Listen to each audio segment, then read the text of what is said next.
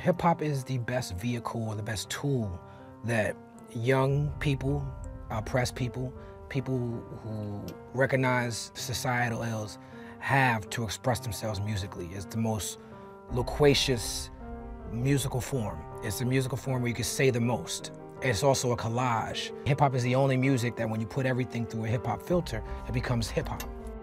Hip hop is something that's given me a lot, has allowed me to have a career. It's something that's allowed me to tour the world. I think it's very, very easy to focus on the negatives of hip hop and not think about the positives. Sure, you know, we want to go to the club and turn up and get ratchet to certain rap songs that are not lyrical, but those are not the songs or artists that people are generally excited about. That music is empty, and that music is good for what it's good for, but that's not what people are really paying attention to, I think.